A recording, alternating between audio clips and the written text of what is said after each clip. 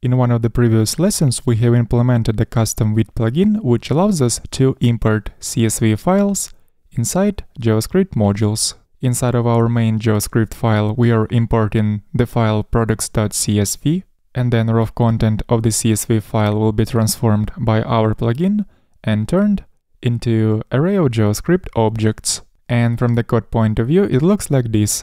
Inside of Vite configuration file, we're including this plugin by calling factory function CSV, which we are importing from Vite plugin CSV file.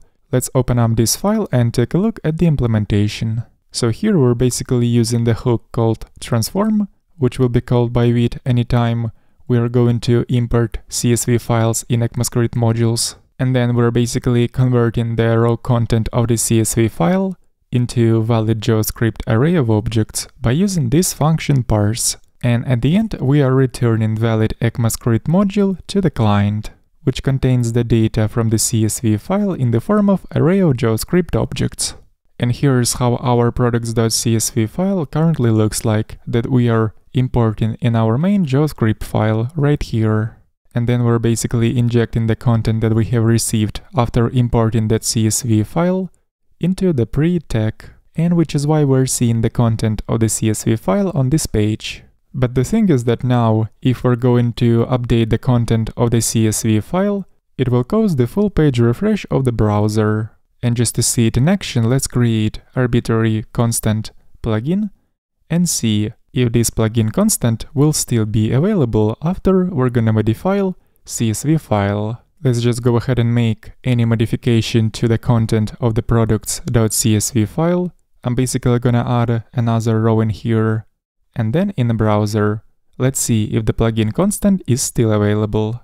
So first of all, we're seeing here that the new line that was added in the CSV file was appeared on this page, but the plugin constant is undefined because browser has made full page refresh in order to update the content on the page. So now we're going to implement support of so-called hot module replacement for our plugin. And this technique basically allows us to update modules that are modified without doing the full page refresh in the browser. It's called HMR, which stands for hot module replacement.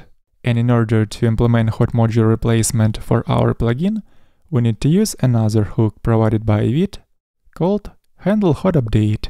This hook is going to do a synchronous operation, so let's mark this function as an async function, and as a first parameter into this function, Vite will pass context object. So this function will be called anytime we're going to modify any module that we are currently importing in our JavaScript files. But we don't need to listen for all updates, but only for updates that happen to .csv files. So let's use the same condition we have used in the transform hook and check if modification has been done to .csv file. Only then we're gonna run this logic inside this if conditional. But here, in order to access the file name which was updated, we need to reference property file on this context object. And the way we're gonna implement hot module replacement is by leveraging WebSocket connection and firing custom event to the client by using method send on the WebSocket object like this. And then we also have to specify custom configuration for this event.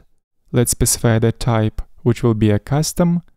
The event name will be CSV-update. Here we can use any kind of name we like. Later we're gonna listen to this event in the client code. And then we also have to specify the data key. And this key will basically store the content which we're going to send to the client. For now, let's just read the content of the updated CSV file by calling method read on the context object. And since this method is asynchronous, we have to await the response and then assign it to the data property like so. And right after that, just to tell Vite that we are going to take care about hot module replacement ourselves, we need to notify Vite about it by simply returning an empty array from this method like this. So now let's try it out one more time and check if the constant that we're going to declare in here will be available even after we're gonna modify .csv file. So I'm going to remove the last line of the CSV file and check if the plugin constant is still available.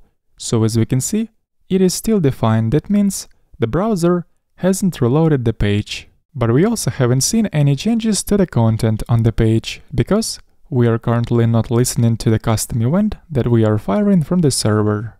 So this was the first part of implementing the hot module replacement, which is firing an event from the server to the client. The next part is to actually listen for this event on the client side.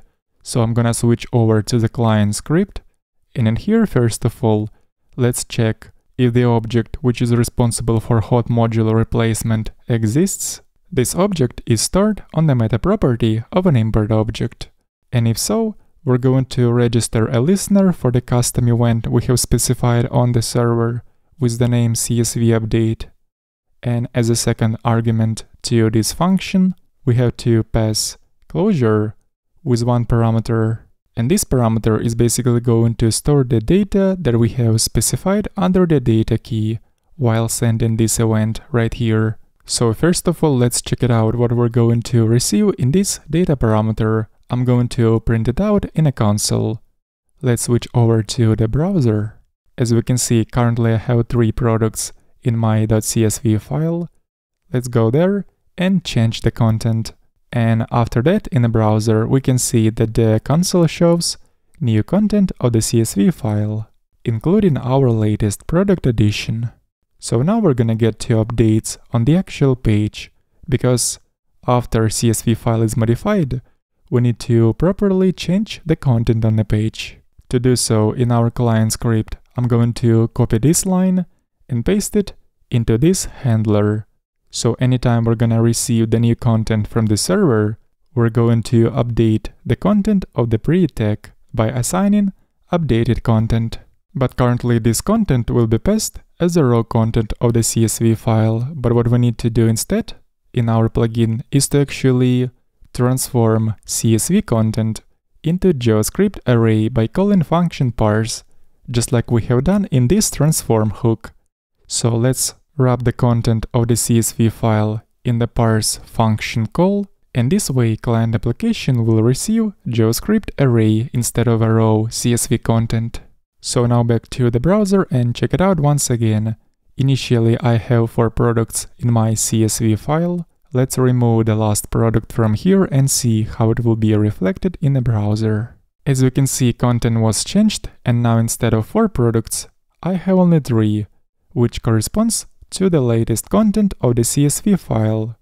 And that means that our hot module replacement worked.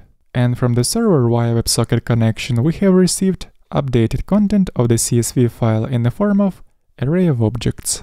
And of course now, as soon as I'm gonna do any kind of modifications to the CSV file, instantly I'm going to see those changes reflected on the page. So as we can see, our first product was back.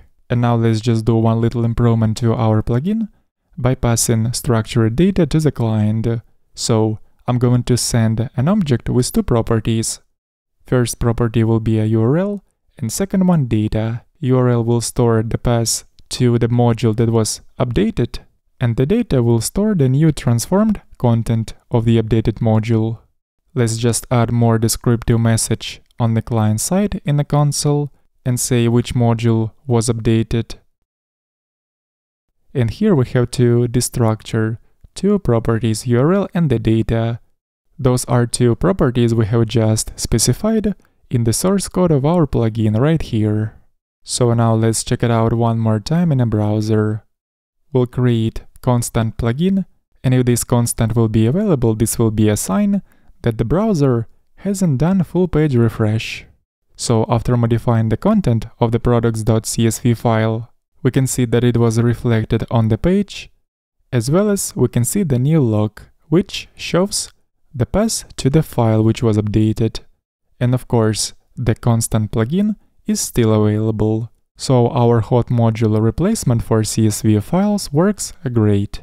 And this is how we can implement hot module replacement in Vite projects, by basically using the function handle hot update in our plugin, and then sending custom event via WebSocket to the client with appropriate payload. And then on the client side, we are registering the listener for this event accept updated data, and then do whatever we need with this updated data in order to apply hot module replacement update.